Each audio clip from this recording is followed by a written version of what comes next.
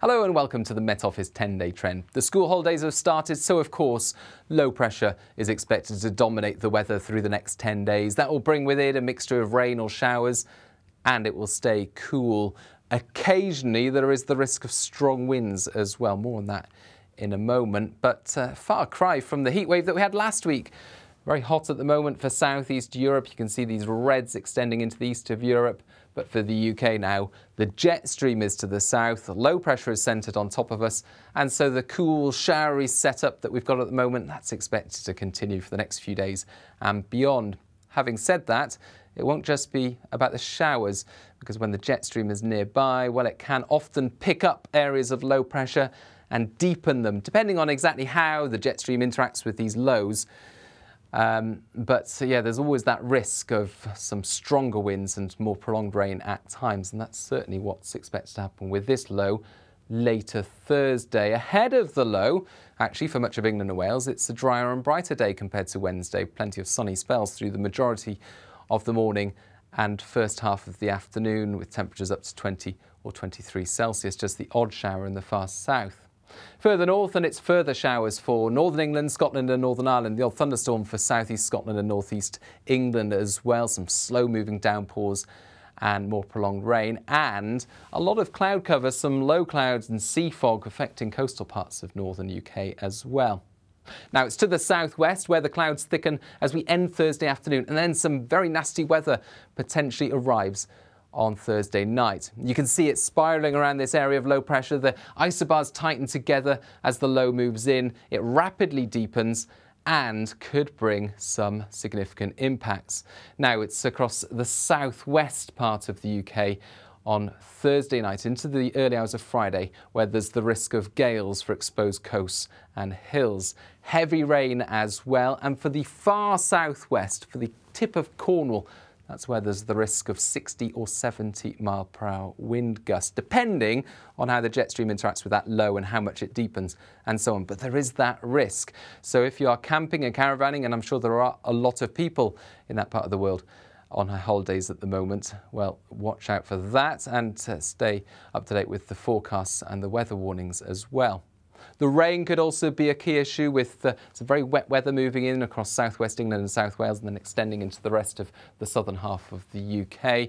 And the rain or showers become slow moving on Friday. The gales run along the south coast, clearing later.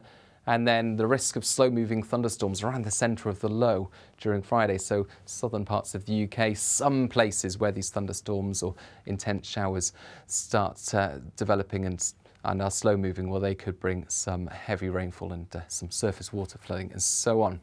Showers elsewhere across parts of northern UK, but drier, I think, for northern and western Scotland. Still a lot of low cloud and mist and sea fog and so on.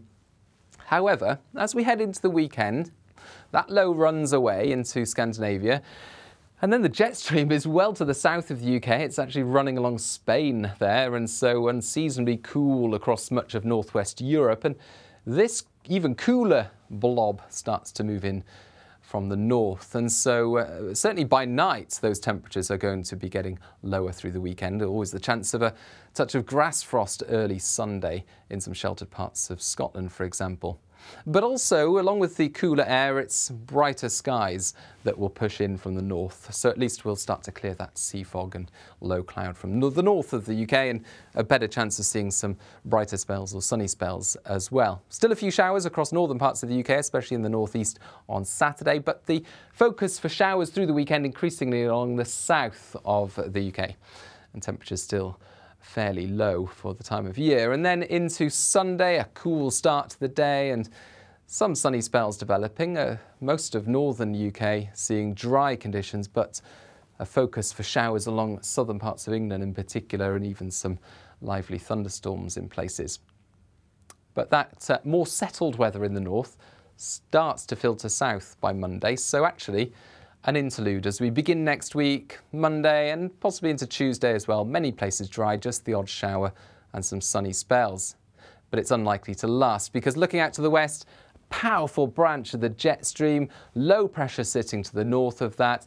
Both of these are expected to work their way towards the UK for the rest of next week, and they will dominate out to day 10. And so the picture for much of next week broadly looks like this, and fairly high confidence on the broad picture. Low pressure across the UK, the jet stream to the south, so more of the same. Cool, sunny spells and heavy showers in places. The exact shower distribution, of course, will vary day to day and from place to place. It won't be a washout all week. There will be some brighter spells and some warmer spells in that sunshine. However, there's also the risk, as is shown up in a few of the computer model runs, that with the jet stream being close by, it could pick up small features, develop them into quite potent lows and head them towards western parts of the UK, bringing more widespread gales and heavy rain at times through next week as well. So overall, the theme is for the change of weather to continue. Much of the time it will be showery, but there is that threat of wind and rain as well.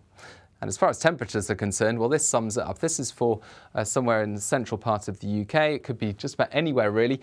The red line here shows the average temperature for the time of year. The date goes out along the bottom there, and these boxes are the expected temperatures.